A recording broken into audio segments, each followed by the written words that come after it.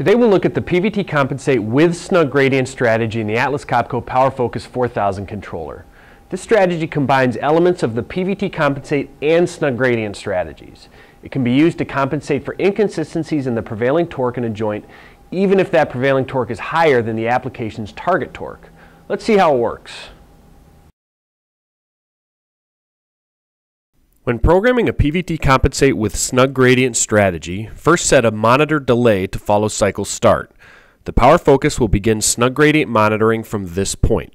This delay allows us to start monitoring after potential torque spikes at the beginning of the fastening.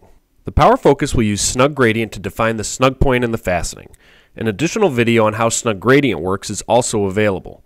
From the snug point, the Power Focus will look back at an interval in the rundown of the fastening to determine the amount of prevailing torque. We can use either the average or the peak torque over this interval. Once the prevailing torque has been defined, the tool will run until the target torque has been added to the prevailing torque level and shut off. When reporting torque, the final torque achieved can be reported either with or without the prevailing torque added to the torque applied after reaching the snug point. In this example, we have a plastic test block that creates about 20 inch-pounds of prevailing torque during a fastening.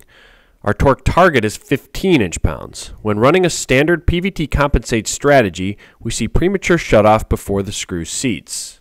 Now, when running PVT Compensate with Snug Gradient, we're able to drive through the prevailing torque until the snug point is detected. When the snug point is reached, prevailing torque is calculated and an additional 15 inch-pounds of torque is added.